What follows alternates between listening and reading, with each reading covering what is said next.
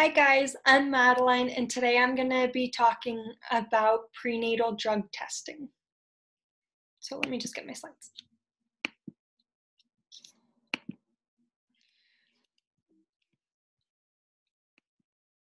So a little bit of background. Neonatal abstinence syndrome, also known as NAS, is defined as a postnatal drug withdrawal syndrome in which babies who are born to mothers that use addictive drugs during their pregnancy face. Neonatal abstinence syndrome can cause babies to have neurological disorders, gastrointestinal dysfunction, underdeveloped lungs, seizures, stroke, and an elevated risk of brain infarction at birth.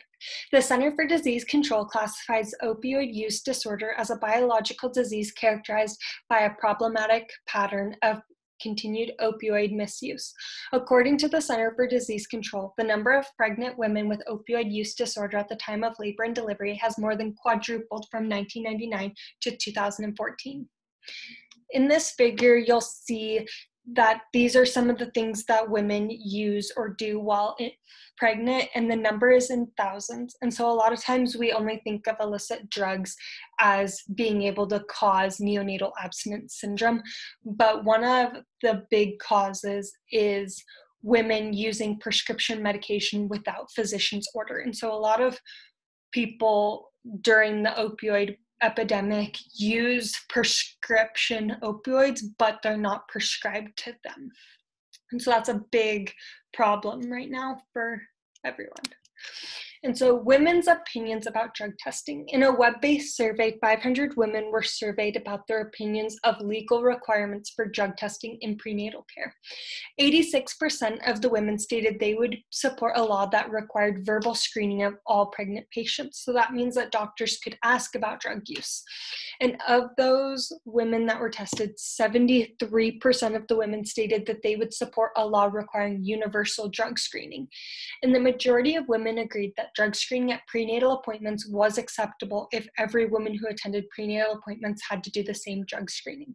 By implementing universal drug testing, no one group of women would be targeted or discriminated against. And on this slide, you'll see that universal is in a different color. And I did this to really emphasize how important universality is, because it allows women to not feel targeted or discriminated against. And so why does drug testing matter? Drug use in pregnant women has been known to lead to pregnancy complications such as miscarriages, preterm labor, low birth weight of the neonate, and an increased risk of postpartum hemorrhage. Women who use illicit drugs have a 3 times higher death rate during their pregnancy and delivery than women who aren't drug users. The majority of women who reported using illicit drugs during their pregnancies identified their drugs of choice as heroin and methamphetamine. With polysubstance drug abuse becoming the new normal, physicians simply asking about drug use is no longer sufficient in trying to help provide the best possible care for the mother and the fetus. So just by asking about drug use, the doctor's not going to know which drug is being used, and different drugs affect developing infants differently. And so drug testing and pregnancy outcomes. In a study conducted by the Medical Center of Delaware, maternal and neonatal outcomes were compared among 166 randomly selected women who tested positive for 1 or more illicit drugs and 150 randomly chosen women who screened negative for any drug use. So the women were drug tested upon entry to the study, and 40% of the women who tested positive for drugs denied any sort of drug use even after a positive drug test. And so of the women, 60% of this 60% of women who admitted to drug use, 45% received help by their physician for their drug use. And women who received help and treatment reported a better relationship with their doctors and had better pregnancy outcomes than the women who denied their drug use or did not receive help from their doctors. And so by implementing drug testing at prenatal appointments, women can be open with their doctors about their drug use and receive the care that they need to have a healthy pregnancy without complications. And so the 40% of women who tested positive for drugs but denied it goes to show that just simply asking about drug use is not enough. And so how prenatal drug testing can save money in the long run. The average hospital stay for an infant exposed to drugs in utero receiving treatment is 21.1 days in a neonatal intensive care unit.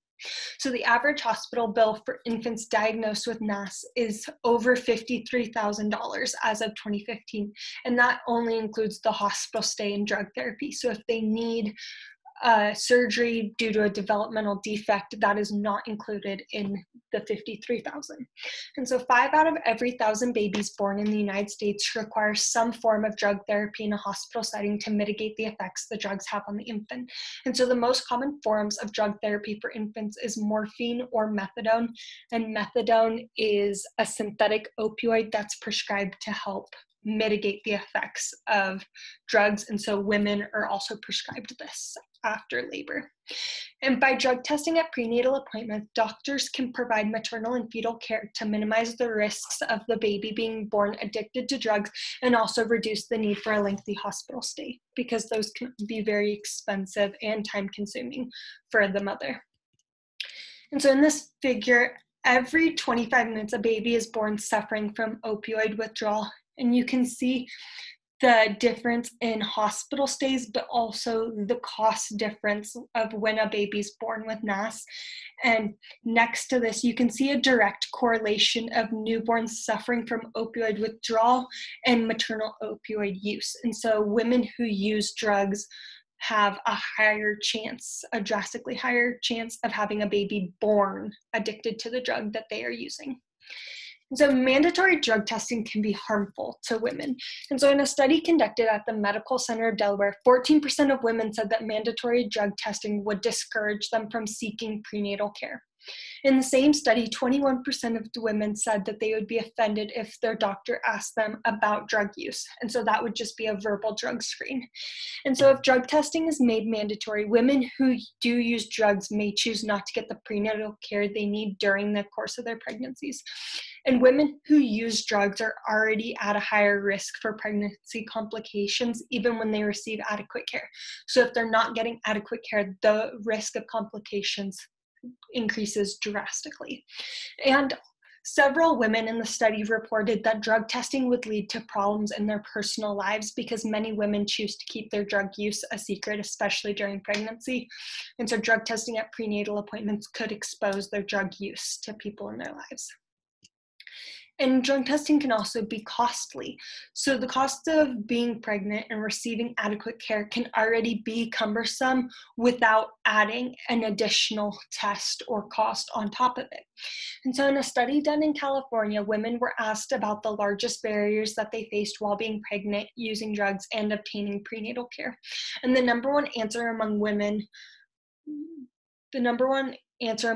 said that lack of prenatal healthcare and the inability to afford healthcare was the number one barrier that they faced. And women on average attend 10 to 16 prenatal appointments over the course of their pregnancy. So drug testing at all of the appointments can add an additional cost and burden to women that they may not already be able to afford. And maternal drug testing can lead to maternal incarceration. Or mandatory drug testing, Physicians are required to report any positive drug tests, especially in pregnant mothers, and that's a part of the oath that they take. But mandatory drug testing can lead pregnant mothers to become incarcerated and prosecuted for drug tests for a positive drug test before they have a chance to receive help. So in the state of Idaho, a drug test can lead women to be prosecuted and charged with child endangerment and child abuse, because technically they are harming the baby when it's still developing. And so women risk having child protective services taking their babies from them due to drug testing at prenatal appointments, but also medications such as Subutex, which is an oral opioid used to treat women with opioid addiction, can show up on drug tests, and it shows up as the same as heroin would. And so even if women are trying to get or are doing treatment or trying to get treatment for their drug addiction, they can still be prosecuted for it, because standard drug tests just show whether or not the substance or the drug class is present in the body. It doesn't actually tell you which drug it is. And so from all of the research Everyone agreed that universal drug testing at prenatal appointments eliminates any kind of biases. Clinics and prenatal appointments need to be a safe place for all women to be able to come and voice their concerns or fears, but it especially needs to be a safe place for women who are using drugs and may not have the support system they need during their pregnancy. And the health of pregnant mothers and their infants needs to be prioritized no matter what the circumstances are.